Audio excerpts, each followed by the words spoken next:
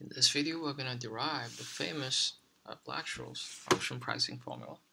And let's recall what we have derived last time. This part, which is a positive part of the future stock price subtract the striking price, is the value of this option at a future time t. All right. And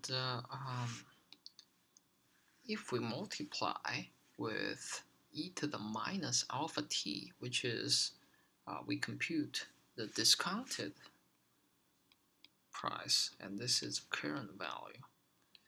And because there is randomness within, and we want to compute this conditional expectation, given that our current price, the current stock price, is x sub 0.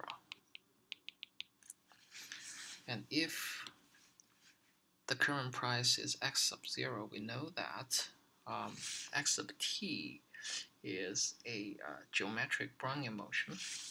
As a result, it is the same as x sub 0 times e to the mu t plus sigma times the standard Brownian motion. And because this future time t, this little t is fixed right here, so we rewrite this w of t as a standard normal random variable with mean zero and variance t. So as a result, we have, this is sigma times square root of t multiplied with z, and where this z is a standard normal random variable. Okay. As a result, and let's call this a star. And star can be rewritten as, this is actually the expectation of e to the minus e to the alpha t, and times this x sub 0 e to the mu t plus sigma square root of t z, and then subtract k plus. And because we have used the current stock price being x0, so we can remove the condition. Okay. And now we need to compute this expected value. First of all, we notice that this factor here is actually deterministic. It's not random. Because we have this interest rate, or say a fixed rate, we can pull it out, and what's left is the expectation of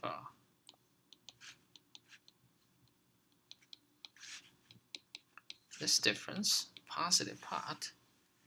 And now we notice that this whole thing right here is a function of the standard normal random variable v, so we can rewrite this expectation using the following formula.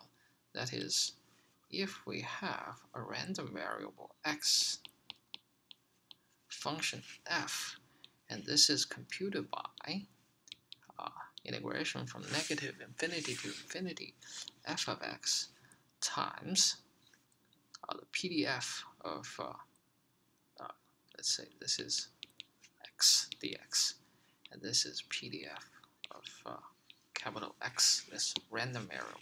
Okay, now we apply this formula right here.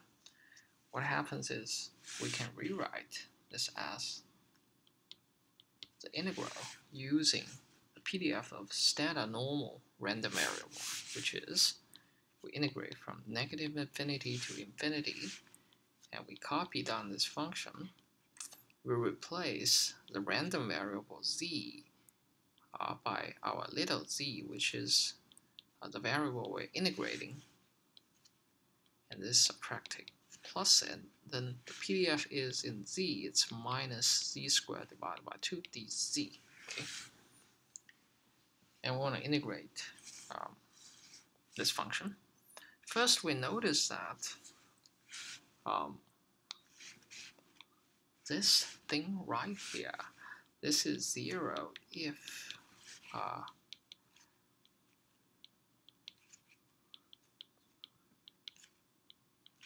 subtract k. So this whole thing subtract k is less than or equal to 0. And by the way, this is a function of z. If we solve z in this function in terms of k, x naught, mu, and sigma, we'll see where we want to integrate this z from. So now let's solve it. So if we solve it, we'll have something like, so here I'll directly copy the result.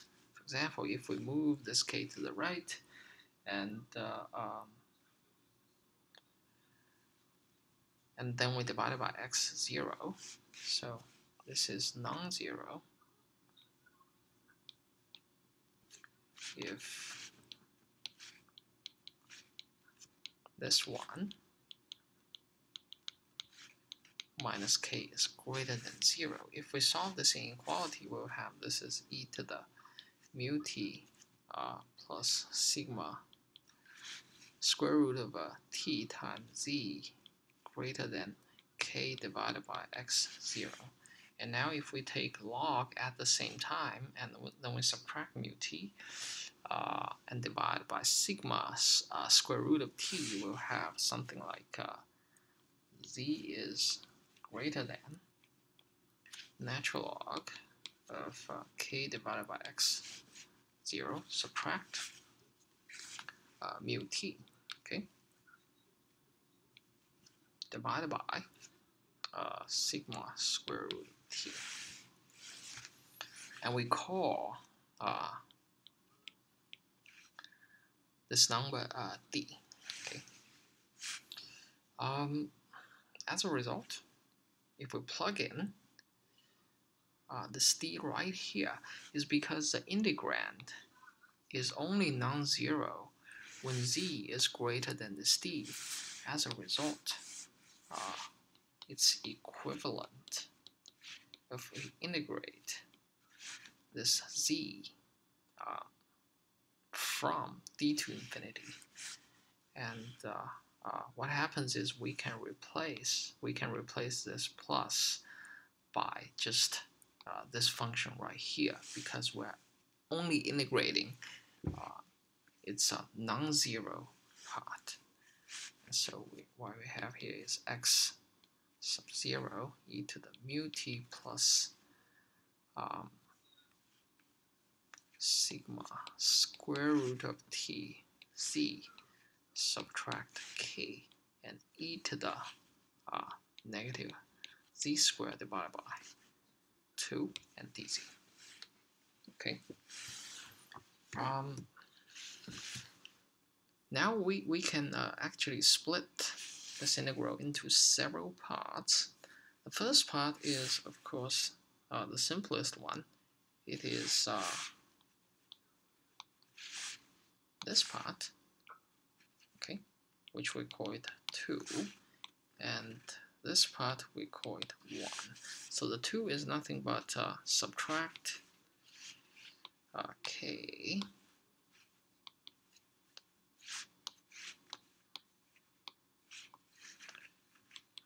times, oh, I think I forgot to multiply with the factor of 1 over square root of 2 pi. So we have 1 over square root of 2 pi, and we have 1 over square root of 2 pi here. And dz, okay. This one is the same as k times the f function, which we use capital phi to represent. And this is, phi. By the way, phi is defined by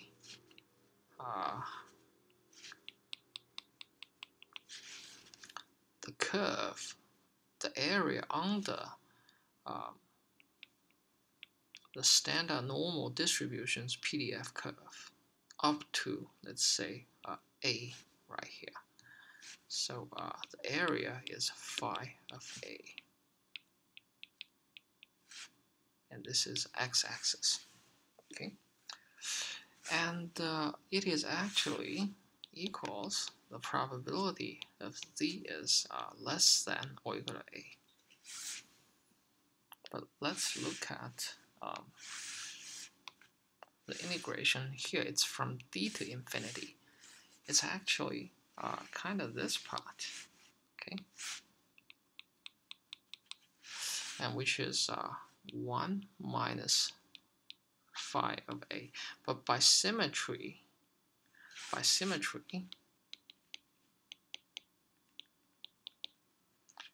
1 minus phi of A, it is the same as phi of minus A. So we use this relation here. It is actually phi of minus D. And now let's look at, and by the way, this is our second part. And now let's look at the first part. The first part, without this exponential factor, it is d to infinity and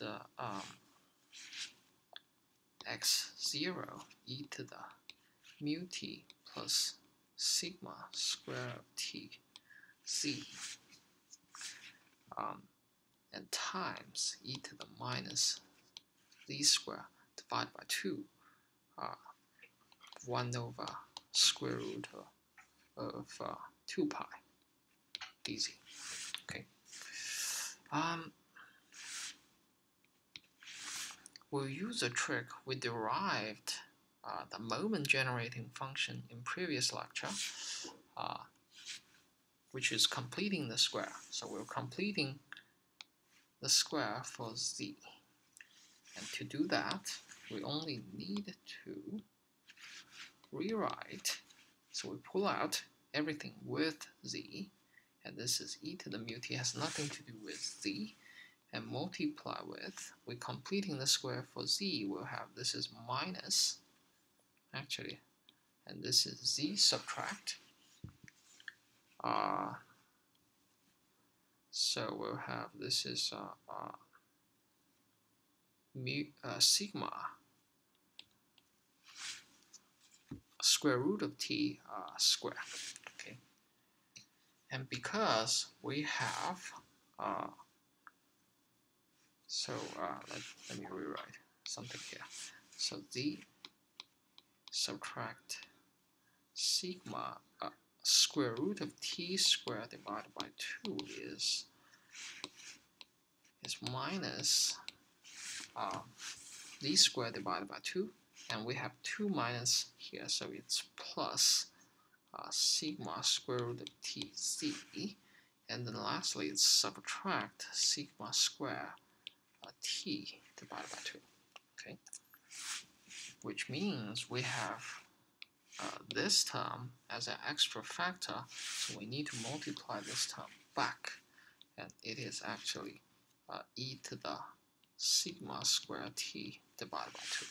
Okay, and 1 over square root of 2 pi dz. By the way, this is the limit. Now we can actually pull everything that has nothing to do with z out from this integral, and it is x sub 0 e to the mu plus sigma square divided by 2 times t, okay, in front, and this is integrand from d to infinity e to the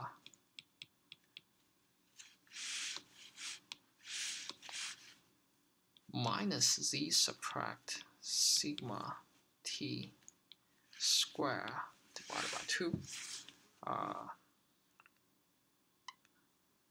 which is, and then dz divided by square root of 2 pi.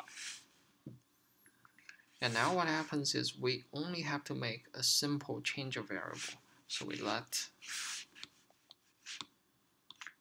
y equals z subtract sigma square root of t, and then dy is the same as dz. And when y is d, when z is d, y is nothing but d subtract sigma square root of t. So this is x0 e to the mu plus sigma square divided by 2t, and here is d subtract sigma square root of t to infinity, and this is e to the minus y squared divided by 2, and 1 over square root of 2 pi dy.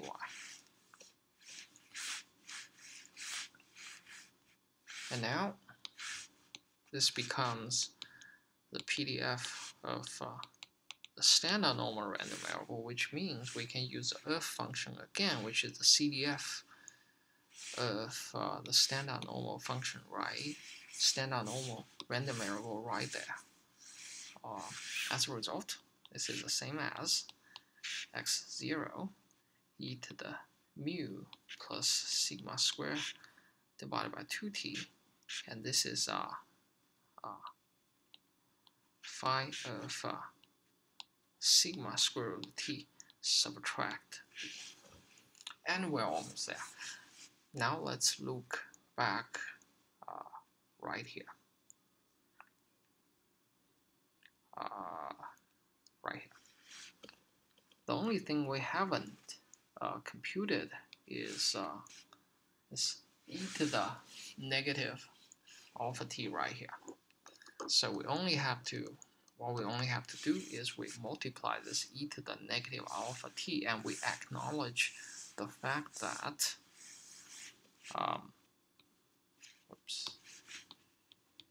we acknowledge the fact that alpha is mu plus sigma squared divided by 2 in order that our stock price is martingale. And finally, we have reached our Black-Scholes European co-option price formula, which is so this factor here will cancel with this, and so our first term is simply just x0 times the f function evaluated as sigma square root of t subtract our d, and the second term is nothing but the term right here, which is k, but with an extra factor of the discounted factor of e to the negative alpha t, and then multiply with phi, which is a function evaluated at minus d. So this is our Black-Scholes pricing formula.